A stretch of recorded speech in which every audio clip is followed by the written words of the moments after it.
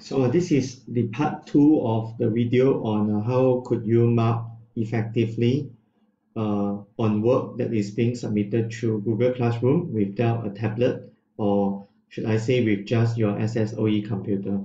So again, I got this idea from my colleague Romel Chong, and he should be credited for this wonderful idea. So how does this work? It takes a few more steps, but if you do not like the previous video on making comments by typing, or if you are a math or a science teacher where you need to sketch diagram or write math equation for your students, then typing comments may not be a very effective way of marking.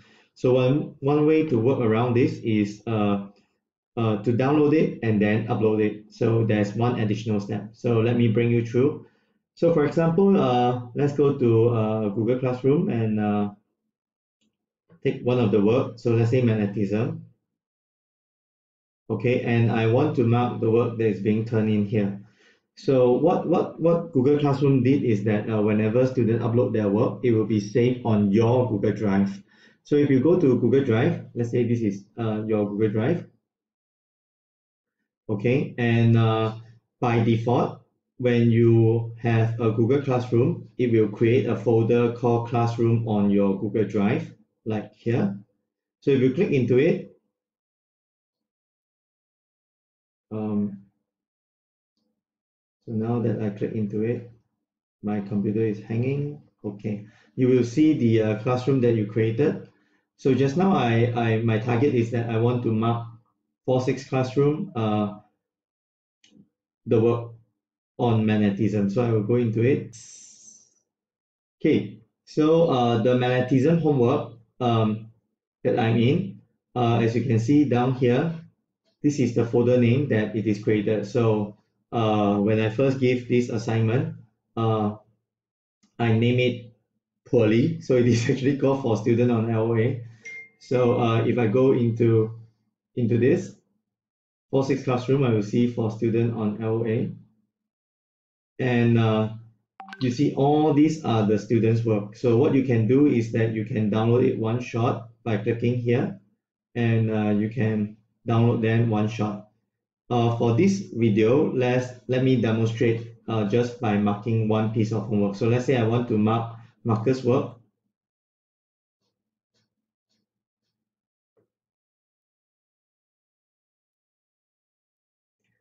So Marcus has submitted a number of assignment, and let's say I just want to look at one of his assignment. Let's say I want to look at just this page called 14140,439. So I will go to the Google Drive and then look for, what is the number again? 140,439. 140, okay, this one. So I will download this, but in your case, you would download the entire folder because you want to mark the entire folder. Let me scroll down. What is that I want to mark? Okay, I don't care already. Okay, I will just mark one of it. Let's say this 406, okay? So 406, I download it. 406. Okay, and it is downloaded to here. I have to make it the same name. Seems that I have same file. So it is now downloaded. Once it is downloaded, you can open it with Microsoft Paint, which I think most the computer will have it. So actually my computer now is opening the file, and yep, now it's open. I have made some initial markings on it already. So let's say now you wanted to make more markings. So you can click pen here, change it to a larger one. You may want to use this, and now you can mark directly. And if you have a stylus on your laptop, you can then write things like that. This is testing, yeah, and then put a smiley face, maybe spelling mistake, maybe some equation that you want to put in, things like that. Once you are done with this, just save, Control S, and you can close it. Our assumption is that you download the entire folder, but for this case, I just mark one page. So what I do, I will just drag what I have marked back onto this Google Drive. It will go back in, and it is now uploading with the same name. You do not want to have it in a separate file. You want the same name. So once I have done that, you can check that that this is the piece of work that I just marked. If now I click on it, or maybe come back to Google Classroom. So this is my Google Classroom. This is the assignment markers. So let's go to markers.